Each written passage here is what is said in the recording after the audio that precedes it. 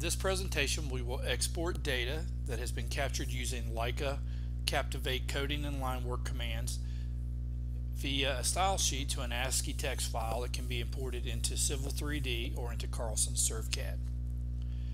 We have a job called Parking Lot Topo, and I'm going to take you to the 3D viewer and show you the line work. I do have the points turned off in this example, but I wanted to show you that we have multiple edge of pavement lines, multiple backup curb lines, and paint stripes. So going to import a style sheet into our Leica controller so that we can export the data into an Ascii text file. So I'll go to Settings, Tools, Transfer User Objects, and we're going to set the object to transfer to a style sheet. The style sheet we've created is called Ascii Export CAD version 3.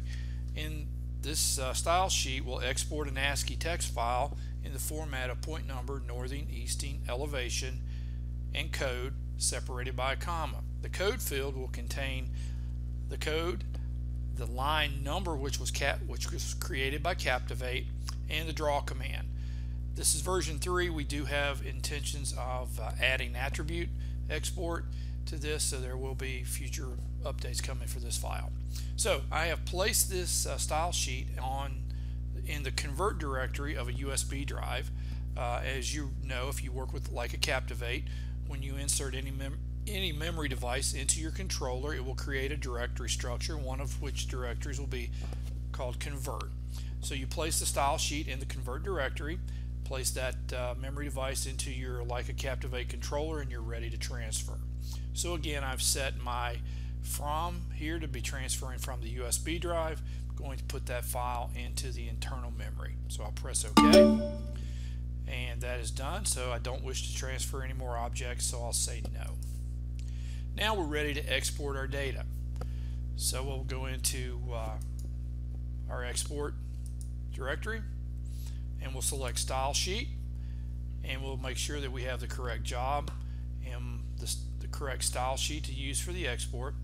As again, if you work with Leica Captivate controllers, you can export to any of the memory devices that you have attached to your device.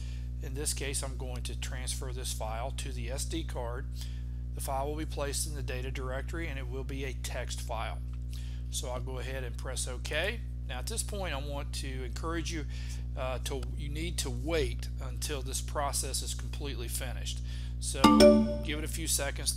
The time that it takes to do this will depend on the size of the file. So it's asking us if we want to export more data, so I'm going to press OK here, and we're ready to take a look at our file. Now this file was a combination of data collected using a Leica GNSS receiver from a Leica SmartNet RTN network, and also a total station.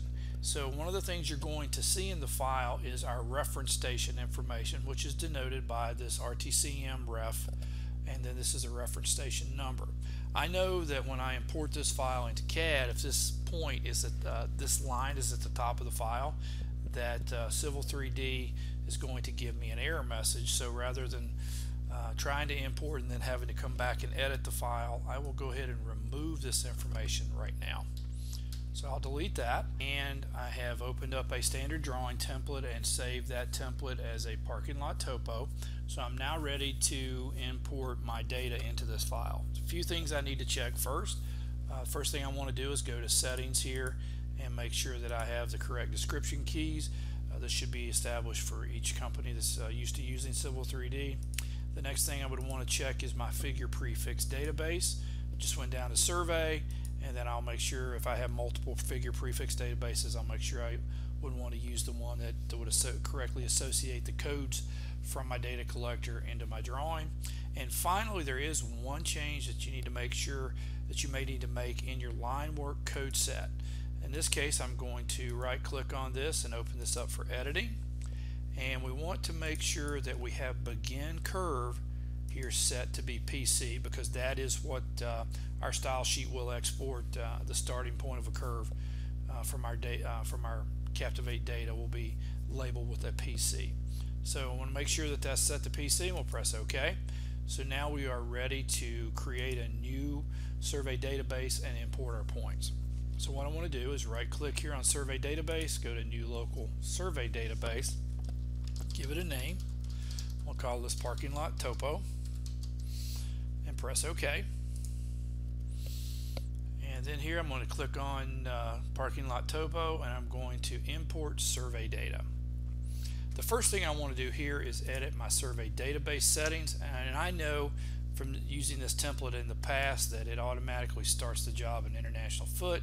I'm working here in Virginia, so I want to make sure that I use the US Survey Foot. Now your drawing template may already have this established, but I know that this one does not. So once I have my settings correct, I'll press OK. Select the correct survey database and press Next. And now I want to select my file.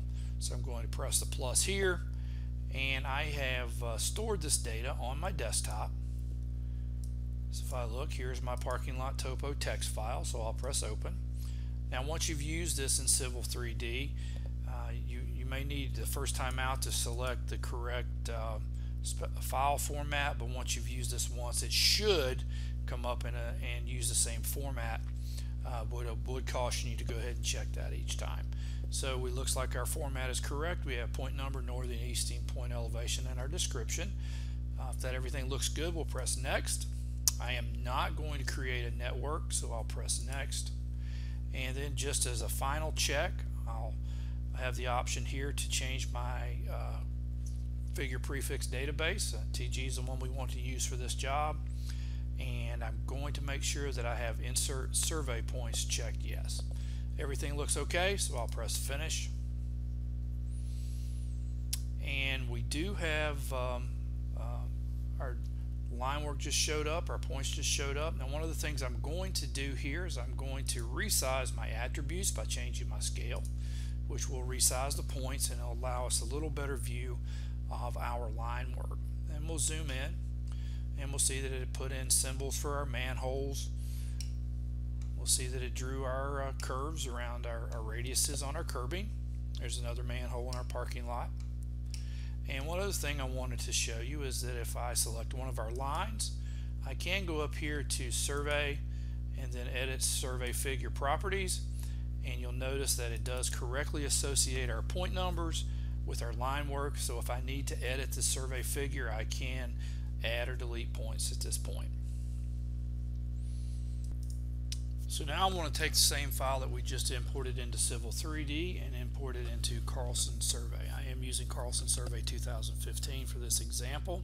I have created a coordinate file called Parking Lot, and I am using a drawing called Parking Lot. And I use the same template that I used in Civil 3D to open this drawing so that I have my correct layers. Now one thing I want to check is I will go to Survey and I'll go to Edit Field to Finish Codes, and I will look at my code list. And in this case I have a few codes in my code list, and you can see here the code name, the description, the symbols, and the layers that they're going to use. If I wanted to, I could edit one of my codes, and you'll notice here some of the details. I have distinct point layers for my feature codes. I have distinct point layers for my 3D polylines, and in this case I'm going to draw both 2D and 3D polylines where we have break lines. So just many of the settings that you can do here in Carlson Survey. So again, once I have everything set the way I want, I'm going to press Exit. Haven't made any changes to my code list, so I'll say no. So then I will go to Points and import a text ASCII file. Again, we're going to be importing the same file that we just ran into Civil 3D, so I'll select text ASCII, and I will browse here, go to my desktop, select my Parking Lot Topo and press Open. You'll notice the same file that we just had, so I'll press Open there. I will make sure that my draw points here is set to fill to finish, and I will then go ahead and press OK. We get an option to define the type of ASCII file that we're bringing in. Everything looks good here, so I will press Continue. I'm going to skip this. It saw one of our reference station points in the file. I think we had a couple of those reference station points later down in our file, and I'm just going to skip that. Skip again. It's now read in 405 points, so I'll press OK. You occasionally may see this multi-code found on a single point. I'm just going to press OK there. And you'll notice our line work's drawing. We do have a 1 point out here in the a little far away. It's probably one of our reference station points. So I am just going to zoom in.